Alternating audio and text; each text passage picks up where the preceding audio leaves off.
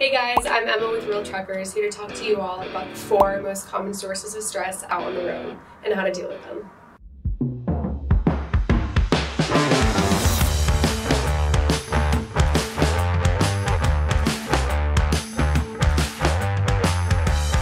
The first most common source of stress are tight deadlines. We all know that impatient receivers and demanding dispatchers can seriously add pressure to a load.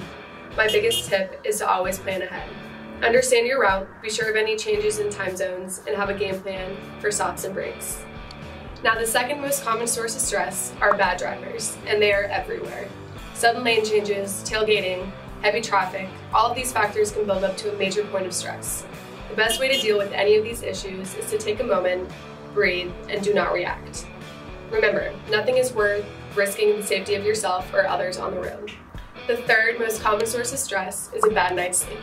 While we all try to get as much sleep as we can, sometimes factors out of our control can still get in the way. Noise, bright lights, the list goes on. 3 big things that can help you when running on little sleep are to stay hydrated, stay moving, and don't overdo it on the caffeine. The last and probably biggest common source of stress for real truckers is burnout. There's no denying that trucking is a tough job, and after days or even weeks out on the road, it's easy to find yourself feeling exhausted and overall burnt out. My biggest tip, focus on the big picture. While it might feel like this trip will never end, trust me, it will.